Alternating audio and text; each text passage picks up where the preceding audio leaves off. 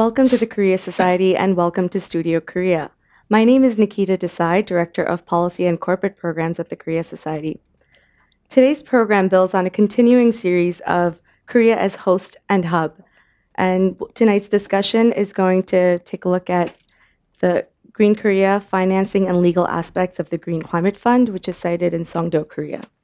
I'm pleased to welcome our two guests today, Granville Martin of JP Morgan Chase. He's the Executive Director of Environmental Affairs, and John Sohn, attorney in the environmental group of McKenna, Long, and Aldridge. Granville Martin joined JP Morgan in 2005 to manage environmental risk, develop new business with a nexus to environmental protection, and analyze energy and environmental policy trends that have an impact on JP Morgan clients and businesses. He leads environmental due diligence effort on the oil gas industry with a particular focus on clients engaged in horizontal drilling and hydraulic fracturing. He has worked in the Governor's Pataki's office on environmental issues and represented the Financial Services Forum prior to joining JP Morgan Chase.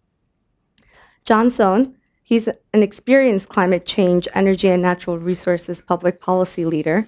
He advises a range of clients on energy, climate change, and sustainability matters.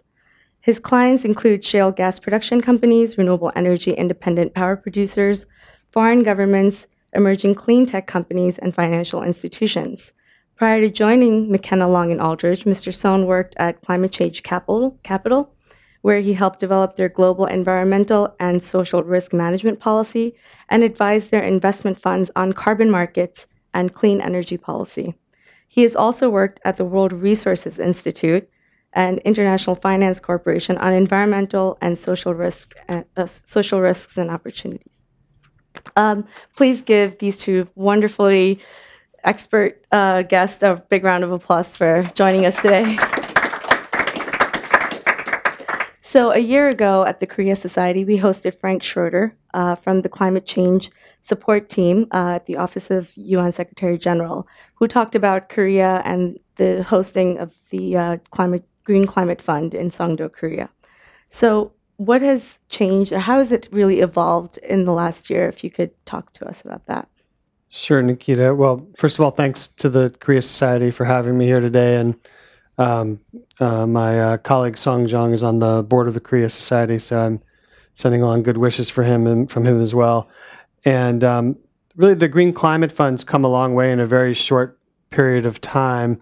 In 2009, in Copenhagen, an international target was set to have $100 billion a year by 2020 of climate finance annually be raised by developed countries to go towards developing countries. And subsequently, through to 2011, the Green Climate Fund was set up under the UN climate negotiations to be one multilateral vehicle to help fulfill that goal. And that money is supposed to be both public and private money towards that goal. And really, in the last year, the Green Climate Fund has really begun to take form. So we see sort of the shell of the fund has come into place. A lot of the business model in terms of the overall outline of it has come into place. We have an executive director. The Songdo is now home to the fund. We have advisory committees set up. Some of the beginnings of a staff is in place. And initial pledging has now been approved under the UN Conference of the Parties process. So a lot of the direction comes from that process, and the board of the fund, which is made up of a variety of members, both from developing and developed countries to the fund, are setting the direction of the fund. So a lot of the structural issues that have to happen for the fund to get towards a real business model and a true capital raising phase of the fund are now in place, and now those two big prongs of capital raising and a business model are set to go in the coming year. Okay, great. So speaking of capital, I'll turn now to Granville. What does a bank like JP Morgan Chase want to see from GCF? What needs to happen for private sector involvement or engagement? Sure. Well, let me echo what John said.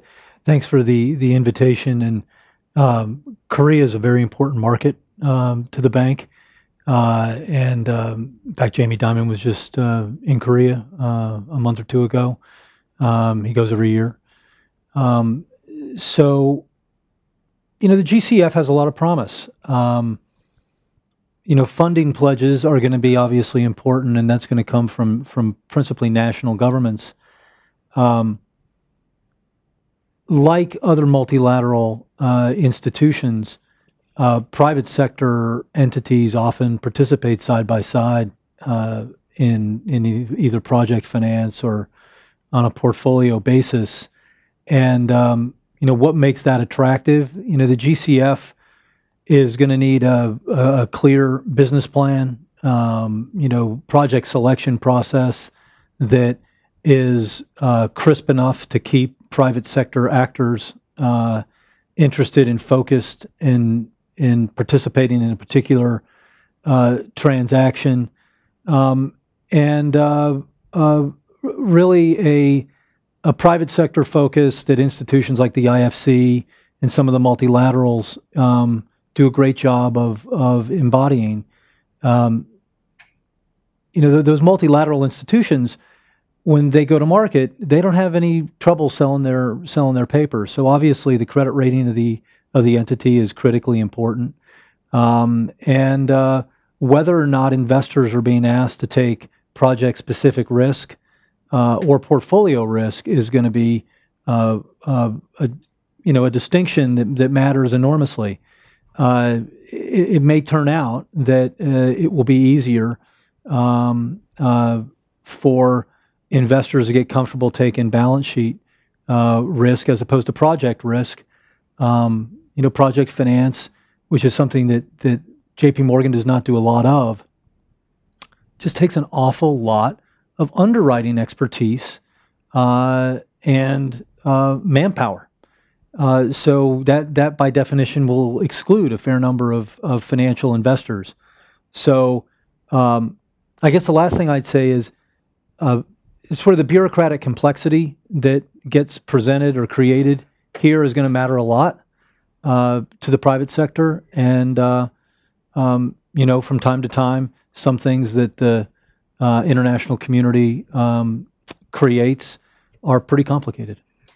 So bureaucratic complexity when it comes to operating or dealing with multinational entities like the GCF, or it could also be government-led bureaucracy in the individual countries that are trying to institute projects. Yeah, I think there's a lot of different ways that kind of complexity can get created. And it doesn't necessarily, come from whatever rules around financial participation. Mm-hmm. Well, I mean, on that point, there's a board of 24 different countries that the executive director and the staff of the Green Climate Fund have to answer to. And so as they set up a process to do capital raising on the one hand and a business model on the other, and a set of directions from the UN climate change negotiation processes, there's a lot of different agendas on rules around transparency and safeguards and how much of the money should go towards adaptation projects or programs, and how much should go towards mitigation, and which countries should be in line first. And there's a whole host of potential issues that go with all that, and a lot of people that want their priorities to be met. And so, threading the eye of the needle on that is no small task, and raising capital all the while you're doing all that. So, I mean, I don't envy that task. It's a difficult one. But, doing all that and avoiding bureaucracy is a real challenge. But, and then at the end of that, coming out of that and saying, we're going to do transformative projects and not just one solar project here and one wind project here, but really transformative things that are going to mitigate climate change and reduce greenhouse gases at a scale that's really necessary, and deliver capital in a way that's really transformative, it's a real big challenge, and the GCF really needs to be a part of that. So how can a project really be transformative? Are there some examples you can give of, in the past or in terms of public-private engagement or partnerships? Well, I mean, I would think about it like this. You can put up. What would it take to do a whole suite of electrification of the automotive sector in a given country? What would it take to make that happen?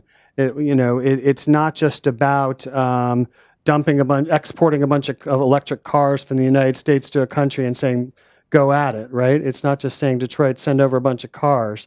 It's about all the infrastructure and all the programs and all the policies and all the training and everything that goes with that to make that happen. And that's a whole lot of expertise and a whole lot of capital, and it's a lot of different types of capital that have to make that happen. So that's just one example. And so what role can the GCF play in helping to make that happen, and what other private sector capital can they leverage to make that sort of activity happen? I don't know, Granville, do you have any thoughts on that? Every country's, there's not going to be a single paradigm that works in every country. And I think one of the challenges that the GCF has is setting expectations. Energy systems and energy policy, they change really slowly. And the GCF and the people who are in the governments that are participating with it, we all need to be realistic about what the time frame is to affect meaningful change. And so with respect to how can the GCF work catalytic change, it needs to pick a particular sector in a particular country and stay there for a while. If you look at the creation of distributed generation markets in the U.S., companies like SolarCity and Sunrun, those guys have recently achieved scale in the last couple of years, but they've been at it for 7 or 8 years, and there are some companies that were trying to do it before them that failed, and now they've picked up the mantle and are exploiting these markets. It takes a while, and I think it is. I know that the GCF, I believe, is supposed to sort of get its administrative house in order over the next year and go out and raise money. And I certainly, applaud their efforts to do that. But they may need more time to get this right. And I think that there ought to be real expectations in 2016 about leaping to judgment about whether or not they've been effective. Mm-hmm. Well, there's certainly a lot of challenges ahead. What is the international legal framework that you see with the GCF, and what do you see ahead for the GCF?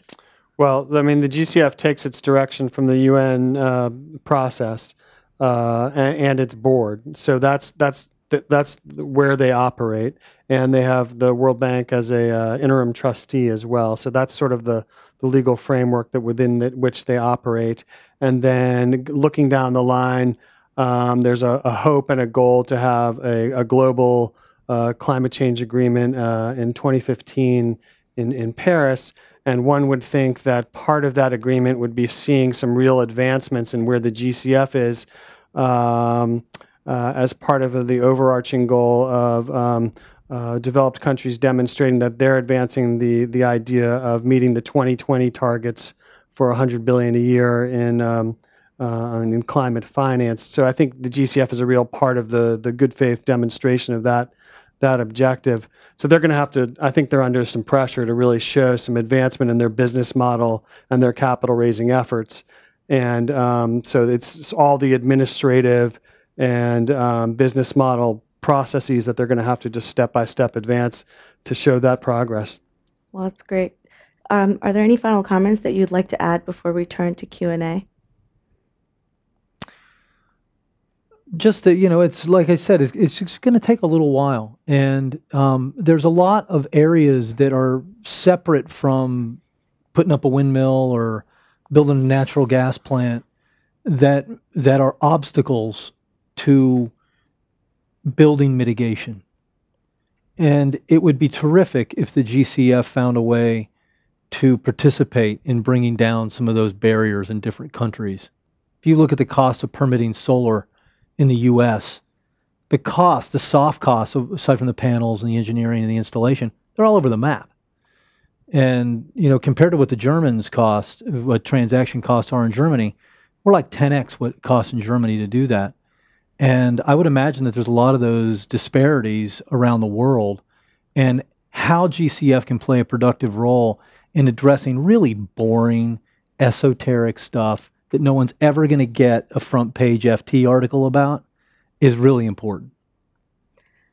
Yeah, I would just say that, I mean, I was in Songdo in early December of last year for the ceremony opening the GCF, and I would just say how impressed I was with the staff that the GCF has in place already, and the new executive director, and how exciting it was for the people of Korea to have this new fund there. And there's a lot of momentum in Songdo, and I think sitting here in New York, it's hard to feel the tangibility of that, but it really was a big moment in Korea. And so I just think that, it's important for the Korea Society to recognize that. Well, thank you. I'll now open up to Q&A. I'd please ask if you identify yourself and your affiliation. We have 2 mics. Brave one over here. Hi. I think it's on. Hi, this is Divya at TrueCost. I'm a vice president and work with a lot of financial institutions who are looking at environmental risk. And one of the positive stories of the last year has been the massive growth in green bonds investing, with over $1 billion from the IFC that was oversubscribed, and similarly from Bank of America that was also oversubscribed. I was curious if you see a shift in investors being looking at risk differently in climate investments, and if that parallels growth with appetite for investing in the GCF once it finally gets sort of off the ground. Well, you're quite right. The green bond market, and JP Morgan was one of the 4 institutions that developed the green bond principles that were announced last week at the UN. The green bond market has grown quite a bit over the last year, and the expectations are it'll grow more in 2014. I mean, what you see is an expansion in investor interest into groups of investors that previously hadn't really expressed a lot of preference for climate investments. And I think there's a couple reasons for that, but green bonds allow investors to have an environmental impact and not give up any of the other market returns or soundness that they get, by buying multilateral paper or perhaps large corporates at an investment grade rating. So we think that's going to continue.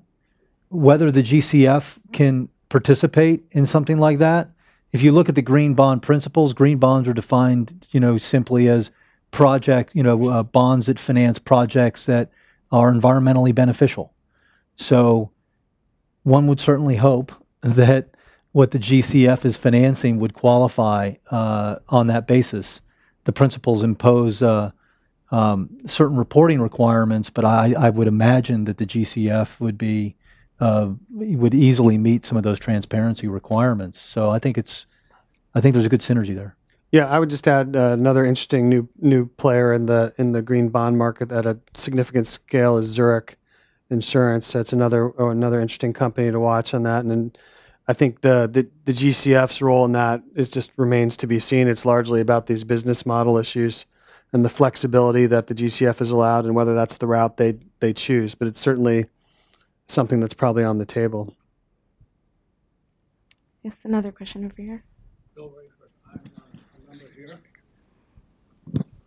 Tesla, the automobile company, is getting a certain amount of publicity for a prototype that they hope will be transformative and will be a major consumer of certain types of energy and could be transformative in a way.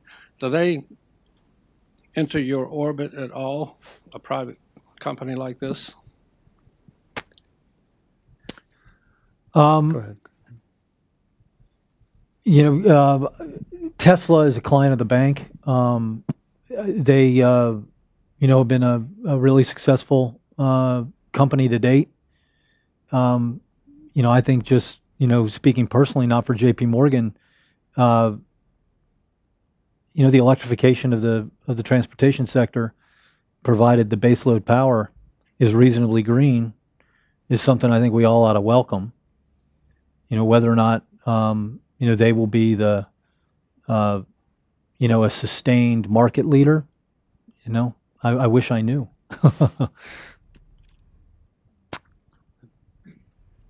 Question back there. Hi, I'm Nick Jones. I'm with the University of London. My question is, where is the money going to come from for the Green Climate Fund?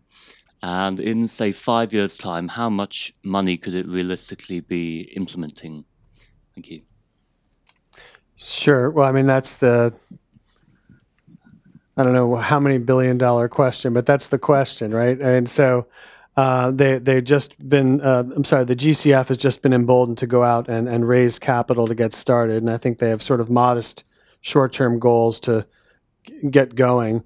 And I don't want to put a dollar figure on what that looks like over the short term. But there will be a process, a UN-led process at a very sort of high level, heads of state level, if not finance minister level, to get pledges. Korea, which obviously has quite a vested interest in getting things moving, has already made an initial $40 million pledge just to get some administrative things moving. And I think over the next year you will see pledges moving forward. I think the challenges for governments, if you just look here in the United States, as an example, is where does the money come from an appropriations perspective? Does it get shifted from traditional appropriations? Is it new and additional money? Is it, do you look at sunsetting other climate activities or transferring money? It's those sorts of discussions that have to occur in capitals around the world.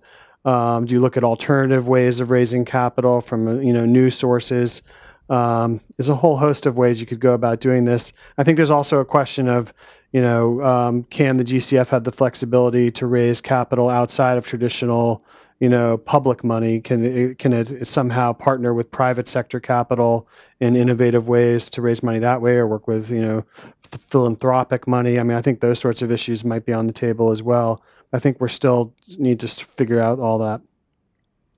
And that's a figuring out ways to leverage private money is something that a lot of state green banks in the U.S. are now trying to do. And I think that there has been a realization throughout developed economies that being a direct financier or direct lender is probably not the wisest use of scarce public dollars because of the scale necessary to affect this transition. So hopefully what we'll see are structures that rely on credit enhancement, loan loss reserves, things that are going to bail in private capital to achieve these mitigation ends. Mr. Hong, back there. Could you ask any one of them? Is there any similar thing going on in China? I'm done. So I have to... Similar thing as in what? This green bond, the thing, environmental thing? I think this Green Climate Fund is international, right? It's a multilateral entity with pledges from all governments across the board. Do you know anything particular of the Chinese governments? Well, I mean, I think China's actively involved in the UN process and certainly is looking at the GCF and other opportunities as well. But there's a Chinese member of the board, I believe, isn't there? The way, as you may know, why I bring up the China issue is we get these polluting particles flying over the Yellow Sea now, not only Korea, it comes to the west coast of the United States. So in terms of a global point of view, and a small country like Korea can do it the best, but unless a big guy over there really comes serious about this thing is, and I don't know how effective or cost effective it is going to be. Well, let me be clear, sir. The fund itself is housed in Songdo in Korea, but the investments are intended to be much more internationally developing country oriented than just. They're not intended to be like focused on Korea themselves. They're supposed to be much more geographically diverse than that, and to address a much broader set of greenhouse gas emissions or adaptation activities globally than that. You know, the Chinese Banking Regulatory Commission has promulgated green banking guidelines that are intended to, I don't know if impose is the right word, but to incorporate environmental priorities into the credit allocation process. I think it's early days yet to see how and whether that will be an effective way to direct more capital to environmentally improving activities. I think it's not clear. There was an article in the FT today, interestingly, regarding a Chinese investment vehicle that essentially repackaged loans from a Chinese coal company, and that has gone into distress. It's not clear what the ultimate resolution of this investment vehicle is going to be. But I bring it up because everybody here knows the big air pollution problems that China is having. But to the extent that specific coal companies, that the loans that it took out are impaired because of government environmental policy, the decision to improve the air and therefore burn less coal, that's an interesting and I think probably unwelcome realization. And so I think there are a lot of very complicated national environmental regulatory questions that the GCF is going to have to deal with when it looks at a specific country and a specific project. Which kind of goes back to my point about how long it's going to take to have an effect. These are really complicated issues, and I think that deliberation is probably the better part of valor here. Their goal is 2020, right? Is that a realistic goal given what Granville just said?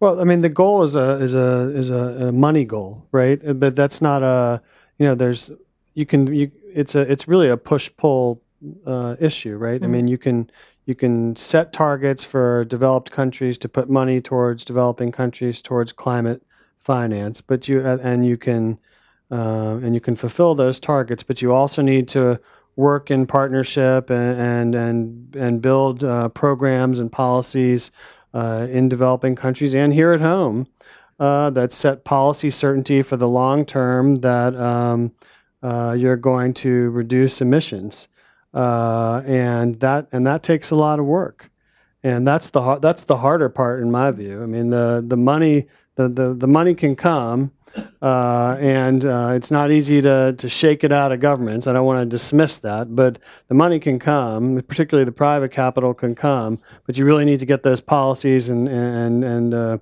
policy certainty in place, and that takes a lot of work too. I think that's the point Granville's trying to make at the end of the day here. Mm-hmm. Yeah, I mean, if you look at the experience of the European Union's emission trading scheme, we had certainty, right? They put a carbon price in place, and the carbon price was too low.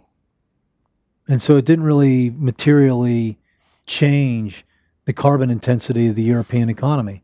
There are a lot of things going on in the background, but it's an example of there's a policy, it was clear, they didn't really monkeyed around with it a little bit, but by and large it was consistent over a 5-7 year period, and it didn't really move the needle. So it wasn't really about money. European utilities are, they could raise money.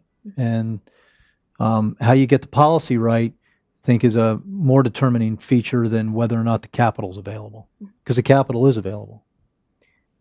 Divya, did you have a question? Hi, sorry, a second question from Divya at TrueCost.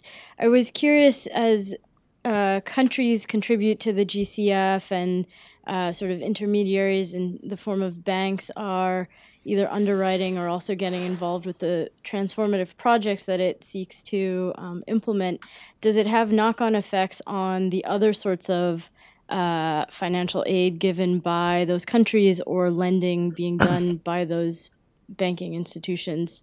So, for example, if you're investing in a new transportation sector in a country, are you then lessening your investment in other kinds of automobile companies or that sector? Is there some sort of portfolio balancing that happens, or do you see that kind of tension happening?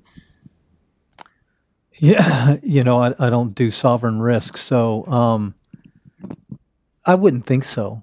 I mean, obviously you can't go from zero to infinity, but this will be, in an environment, in a context of expanding economic growth. It's easier to make decisions. There's so many factors that go into, what your risk appetite is. I think it's hard to answer the question without, a specific transaction or portfolio sitting in front of you. Question over here. Hi, my name's Andrew Friedman. I'm an advisor at the Palau mission here in New York. Thank you both for providing your expertise today. My question is about small island states and least developed countries. I'm sure this is something that the board has probably been wrestling with behind the scenes, but these are some countries that are obviously at greatest risk facing the effects of climate change. At the same time, they're in the weakest position to leverage capital to mitigate its effects. And really in these countries, when we're talking about mitigation, we're talking not about leveraging opportunities, but avoiding catastrophe. So my question is, even at its early stages, what sort of options is the fund exploring for creatively addressing these mitigation issues at the very high-end risk of the climate change spectrum? Well, I actually would consider it more of an adaptation issue than a mitigation issue. When you're talking about small island states and the climate risks that are being faced, I mean, yeah, some of it could be about mitigation and resilient power systems and that sort of stuff, but a lot of it's about just being able to absorb the blows of inevitable extreme weather events and that sort of thing. And when I'm not in the deliberations of the board, so I can't speak exactly to that, but I know that the direction that's coming out of the UN process and the dialogue I hear around the GCF and in the UN negotiations, certainly the small island states are being heard in those discussions when it comes to funding and adaptation and some portion of the money being directed towards those countries. And I know it's a problem, and I know the voice being heard is a real challenge, and I share your concern, and so I think it's a real issue, but I think it's certainly on the table, but it's a problem. But I mean, I can say when I was over in Songdo, it was a consistent drumbeat of that issue being brought up from a lot of different stakeholders. One more question. Hi, I had a point of clarification first, which is the Green Climate Fund. Are we talking about grants or loans, and are we talking about exclusively to the private sector or to exclusively to the public or to the private sector as well? And following on from that, I was wondering if you could elaborate a little bit on the kind of financial approaches you're talking about, which are the most promising options for leveraging in private capital for a given amount of funding. What are the best kind of approaches that the GCF can be considering? I'll take the first part of that, and maybe I'll have Granville ask Granville to chime in on the second. I mean, I think the fund is going to have a strong public element, which is about concessional loans and grants primarily, and that could be direct aid, traditional aid types of projects, and generally about public money, and that could go out in a number of different ways. But I would think about it as traditional, grants and concessional finance, or concessional loans is probably a better way to put it.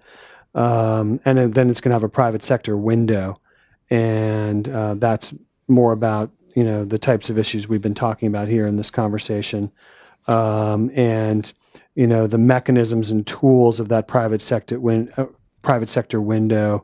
of the GCF remain to be fully identified, and I think will become more into focus over the next 6 months to a year. So that's generally how it's going to be worked out, but that's the general structure of it at this point.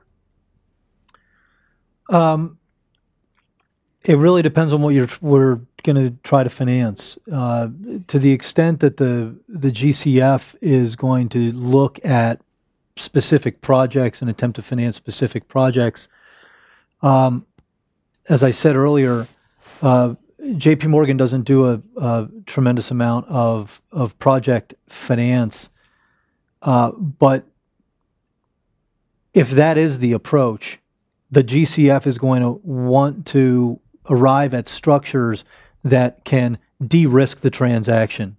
So is there a way for the GCF to provide guarantees around project risk? Is there a way for the GCF to take first loss in order to incent private capital to come in? If the GCF is taking a broader corporate finance approach, whether or not the GCF could partner with another multilateral agency for some sort, or a donate or a financing government for some kind of guarantees, that would of course make private sector capital more available. But I think it's going to depend in what John sort of started out with. What is the business plan for the GCF? And once we understand that, then we can get to some of these other very important questions about how to make the best use of the limited capital that they're going to have. I think that's all the time we have for Q&A. Our speakers will be here for a few minutes if you'd like to ask them some questions or have any comments for them. Please join me in thanking both of them for an excellent presentation. Thank you. We have a lot of you who are not members in the audience here from UN entities and World Bank and so forth. We'd really encourage you to join us as members. If you're interested in business and politics, please join us back on February 10th.